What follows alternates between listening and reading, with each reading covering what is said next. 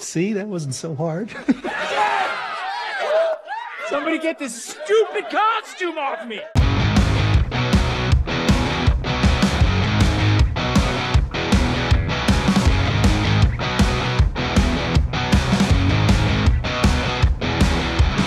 From here on, starting now, I want my work to be credited by the anchors and on a burn. Jake Gyllenhaal is an American actor and producer known for his many outstanding movies and whirlwind romances. The hero of this episode effortlessly transforms into any character, capturing the attention of millions of viewers. In this video, you'll learn more about the actor's creative work and personal life.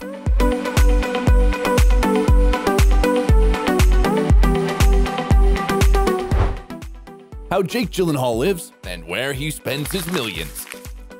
Jacob Benjamin Gyllenhaal was born on December 19, 1980 in Los Angeles to a family of filmmakers. His mother, Naomi Bonner, is a famous screenwriter, and his father, Stephen Gyllenhaal, is a film director. By the way, our hero's godparents are also from the cinema world, actors Paul Newman and Jamie Lee Curtis. Jacob has a sister, Maggie, who is 3 years older than him and also works in the film industry. Gyllenhaal's ancestors on his father's side were Swedish and British aristocrats, while the relatives on his mother's side were Jewish immigrants from Russia and Poland. His surname is Swedish, so it's supposed to sound like Gyllenhaal. So shouldn't it be like Gyllenhaal? Oh my God. I have Gyllenhaal. But everyone pronounces it with the English sound J. The actor likes to joke that there are two places in the world where his name is pronounced correctly, Sweden and IKEA. Jake attended a private school affiliated with Harvard University, the same school that taught the members of the pop rock band Maroon 5. What's more, our hero has known the band's frontman, Adam Levine, since kindergarten, and they remain good friends to this day. During his school years, Gyllenhaal performed in a drama club and made his screen debut at the age of 11, appearing in the comedy City Slickers as the son of the protagonist. After that, he won the audition for the film The Mighty Ducks, but his parents didn't allow him to participate as he would have to leave home for 2 months and miss school to play that role. In one interview, Jake shared that he was inspired to become an actor after watching Federico Fellini's movie La Strada. Interestingly, the same movie inspired Stephen Gyllenhaal to become a director. On his 13th birthday, instead of celebrating a traditional Jewish bar mitzvah ceremony, the actor worked at a homeless shelter. That was how his parents wanted to give their son a sense of gratitude for being born into a privileged family. At that time, the boy and his sister got featured in the drama A Dangerous Woman, directed by their father. Then, the teenager expanded his filmography by starring in the shows Josh and Sam, Homicide, Life on the Streets, and Homegrown. The parents worried Jake's career might bloat his ego, so they raised him with strict rules. Stephen wanted to teach his son to be manly, so he would wake him up at 4:30 a.m. and send him for a run. Also, the director made his son play soccer, which the boy hated because he couldn't follow the ball due to his vision problems. In addition, the parents taught their son to understand the value of money and insisted that he earn his living. During the summer holidays, the teenager worked part-time as a lifeguard at the beach and as a waiter's assistant. In 1998, Gyllenhaal graduated from high school and entered Columbia University, where he studied Eastern religions and philosophy. By the way, at the university, one of Jake's professors was Robert Thurman, Uma Thurman's father. Jake's mother and sister graduated from the same educational institution. However, unlike them, he dropped out in his sophomore year to pursue his acting career. In 1999, he played the protagonist in the biographical drama October Sky, portraying a schoolboy who dreamt of building his own rocket after the launch of the first satellite. Could have seen that first game with Blue. I'm gonna build a rocket. Well, I'm not saying it's gonna go up in space or anything, but I'm gonna do it. Gyllenhaal did an excellent job. The role became his career breakthrough and was the first to bring him fame. This success was followed by failure. Jake was one of the contenders for the role Frodo Baggins in The Lord of the Rings, but he failed the audition. The director even called him the worst actor because Jake did not realize he should have read the lines with a British accent. In 2001, the actor starred in the romantic drama Lovely and Amazing and the comedy Bubble Boy. You want $500? Yes, I would like $500. You want $500? Yes, I want $500!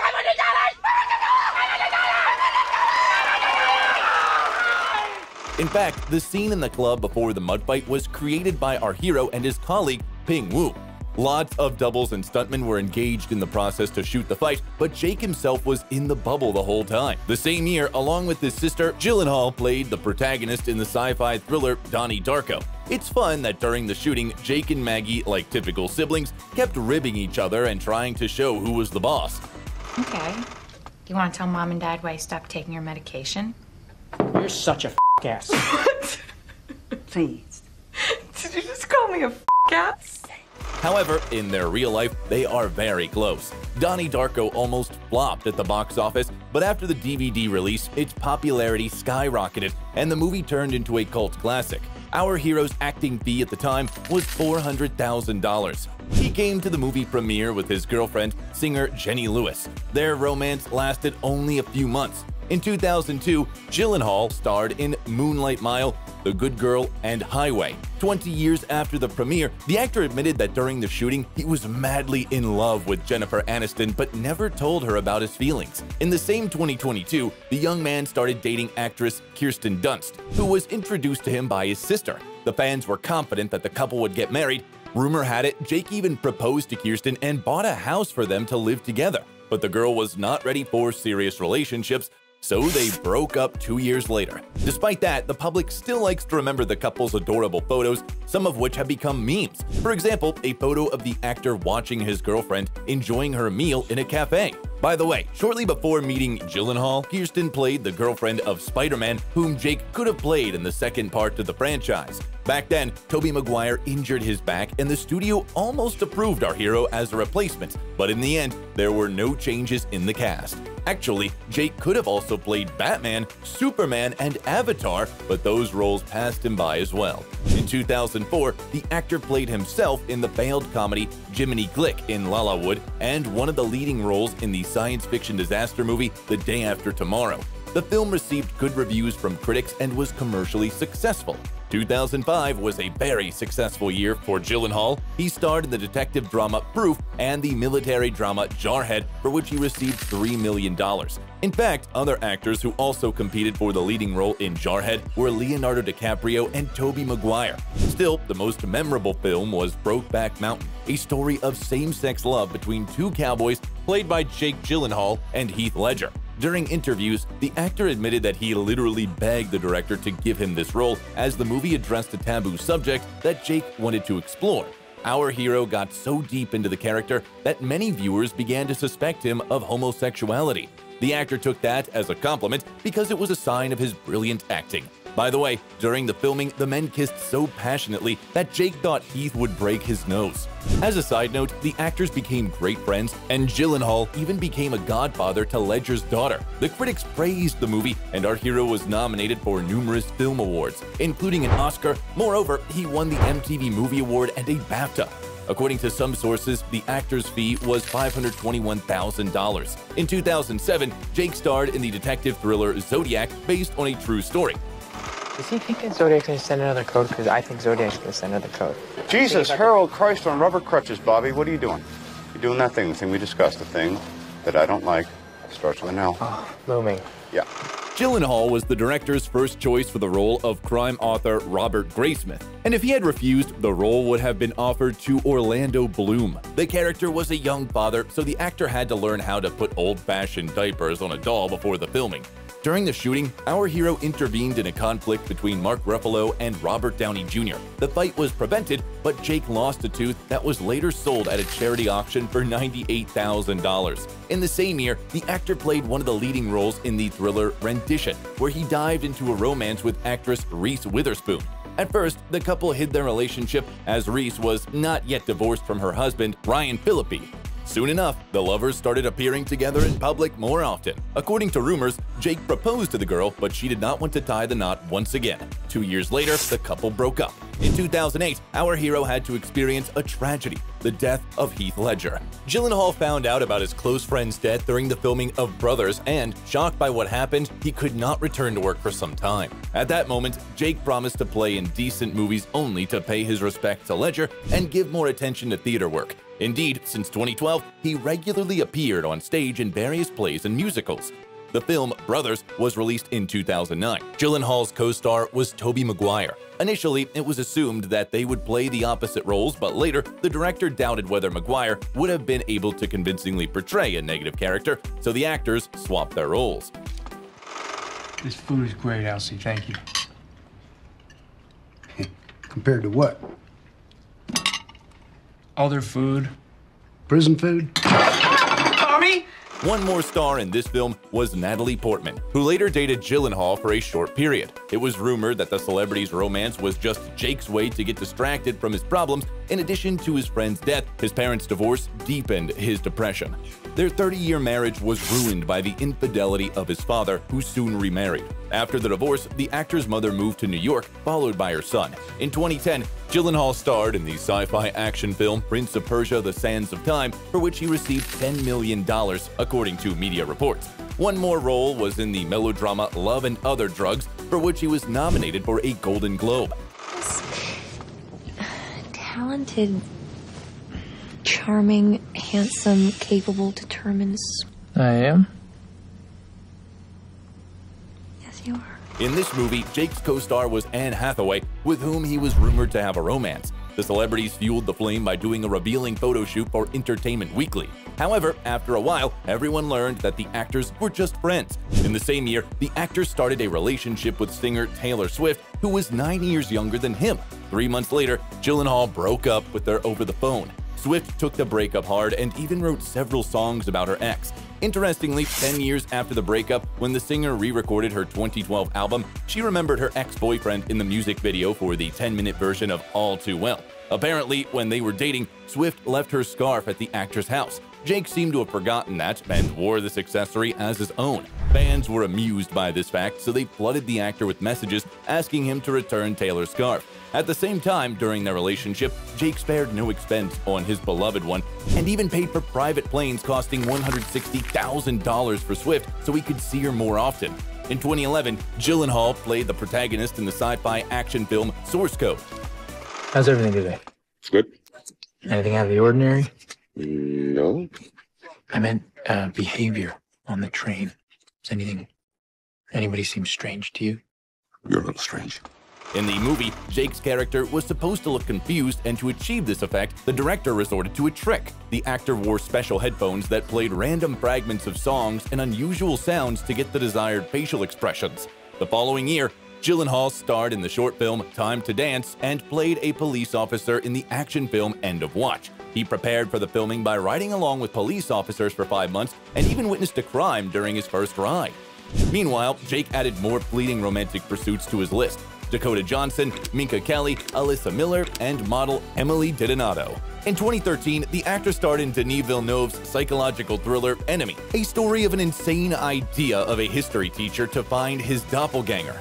The director was so impressed with Gyllenhaal's work that he offered him a role in another film, Prisoners, where the actor played a detective investigating a girl's disappearance.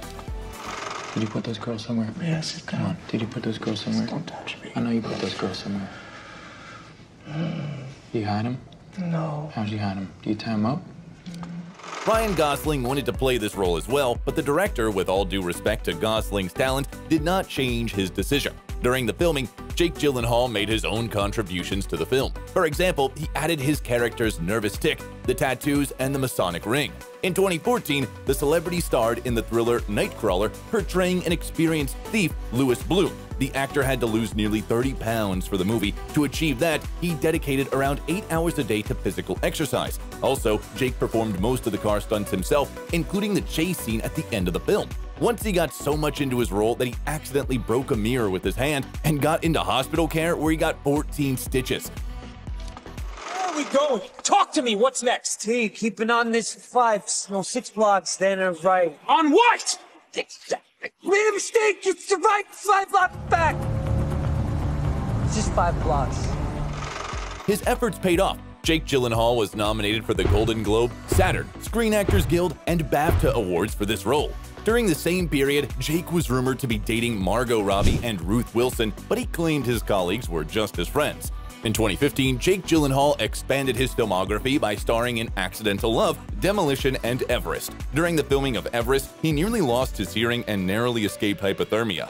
However, he was proud that he could provide excellent results even in such extreme conditions. The same year, the actor starred in a short film for Beyoncé and Jay-Z's concert tour and in the sports drama Southpaw as boxer Billy Hope. Or, place to train. And, I don't know, maybe trainer.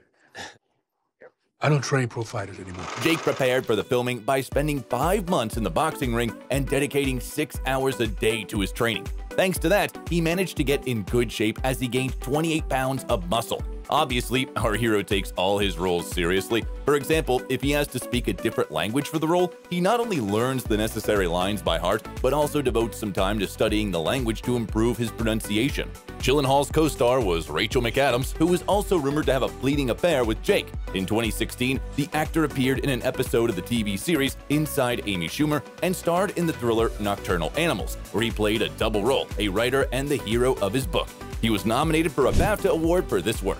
Then our hero got featured in the films Life, Okja, Stronger, Wildlife, and The Sisters Brothers. In 2018, Jake started dating French model Jean Cudillot, who is 16 years younger than him. If earlier he used to justify his fleeting romances with his desire to be free, today the actor admits that he dreams of a family and children. By the way, his relationship with Jean is his longest one. The couple lives together and may soon get married. The media gossip that it's extremely important for Gyllenhaal what his mother thinks of his future wife. Having a degree in psychology, Naomi allegedly checks every potential daughter-in-law and has never approved of his previous girlfriends. In 2019, the actor starred in the horror film Velvet Buzzsaw, the children's musical comedy John Mulaney and the Sack Lunch Bunch, and finally got a role in the Spider-Man film Far From Home. On the screen, he portrayed the supervillain Mysterio. Are those the Edith glasses, yeah. They were just on the floor? Try them on. Let's see how they look on you. Can I be completely honest with you? Please. They look really stupid. In 2021, Gyllenhaal voiced the cartoon Spirit Untamed and starred in the thriller The Guilty. The following year, he appeared in the action film Ambulance and performed the voice acting for the cartoon Strange World. Currently, Jake continues to play in movies. Recently, there was the premiere of the action movie The Covenant. Right now, a TV series, Presumed Innocent, is being filmed, and the action movie Roadside Diner is in post-production. To play in this film, the actor took part in the traditional UFC weigh-in. The shooting took place in Las Vegas at the T-Mobile Arena. Also, in the future, the celebrity will take part in the films Francis and the Godfather and Prophet, as well as in several other projects with the launch dates still uncertain. In addition, Gyllenhaal has managed to work as a producer. He already has 19 films under his belt. Today, the celebrity's net worth is estimated at $80 million earned as an actor. Experts believe that his acting fees range from $8 to $15 million. Additionally, our hero earns money thanks to advertising contracts. The actor has collaborated with the fashion brands Cartier, Calvin Klein, and Prada, the porcelain manufacturer Richard Ginori, and recently starred in an advertisement for vegan eggs.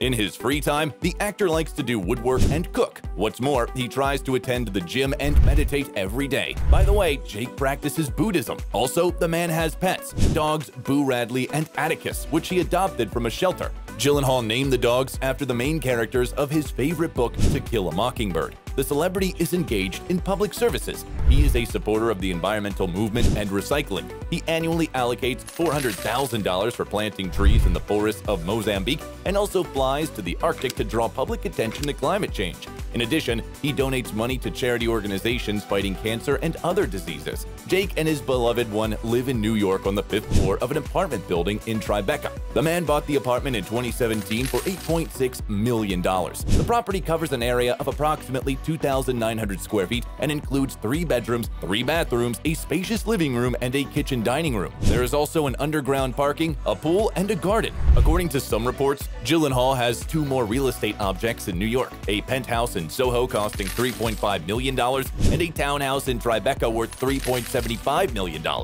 Before moving to New York, the actor lived in Los Angeles. There, in 2005, he bought a mansion in the Hollywood Hills for $2.5 million. The property had an area of approximately 2,800 square feet, featuring a garden and a swimming pool with a relaxation zone. In 2014, the man sold the house for $3.5 million. Jake owns a car collection including the Audi Q7 priced at $55,000, the Mercedes-Benz E500 for $62,000, the Lexus RX and BMW i3 worth $45,000 each, as well as the Bentley Flying Spur valued at $2,000 and the Porsche Cayenne for $68,000. In fact, Jake's first car was a 1990 Volvo. Also, he received his first driving lesson from his godfather, Paul Newman. Throughout his career, the actor has appeared in more than 70 films of various genres.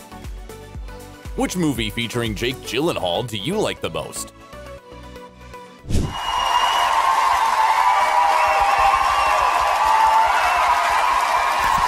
If you liked the video, leave a like and subscribe to the channel so you don't miss anything interesting.